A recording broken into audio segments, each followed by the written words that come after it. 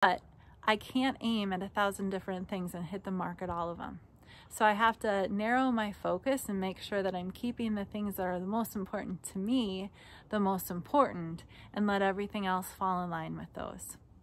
Now, I'm not saying that you have to have the same one most important thing as I do, but I am suggesting that you at least know what it is.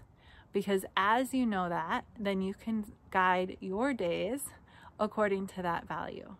So if you've never taken the time to think about this, I just want to encourage you to ask yourself questions like, why is it that you're homeschooling? What is it that you most hope to accomplish? What would be the thing that you would most regret at the end of this experience if it did or didn't happen? As you answer those questions, you'll discover what your most important thing is. And as you know what the most important thing for your family, for your household, for you is, then it's amazing how structure and all the rest of the pieces of your day will fall into place.